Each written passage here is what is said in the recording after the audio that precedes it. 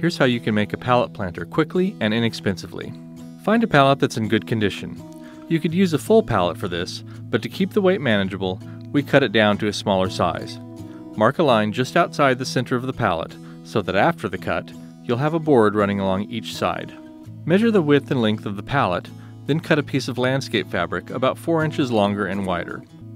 With the pallet topside down, staple the fabric to the inside face of the top of the pallet. Use plenty of staples and be sure to staple the sides as well as the inside face. Pallet wood can be very hard, so tap the staples in with a hammer if needed. Repeat this for the bottom side of the pallet, but this time staple the fabric to the outer face. Leave an extra 4 to 5 inches to fold over each end, but at this time only staple one end shut, leave the other open. Tip the planter so the open end is up and begin filling with potting mix. After every 6 or so inches, take a broom handle and gently tamp it firm to prevent settling later.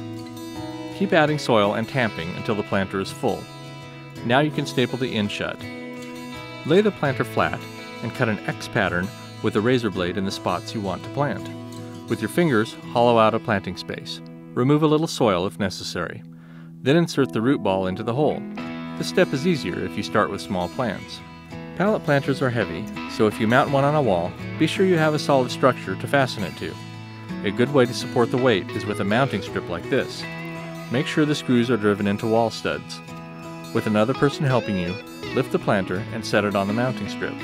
Then drive a screw through each top corner and into the wall to secure the planter. Once the pallet is planted, all you have to do is water and fertilize as you would with any container. When it grows in, you'll have a beautiful hanging garden like this.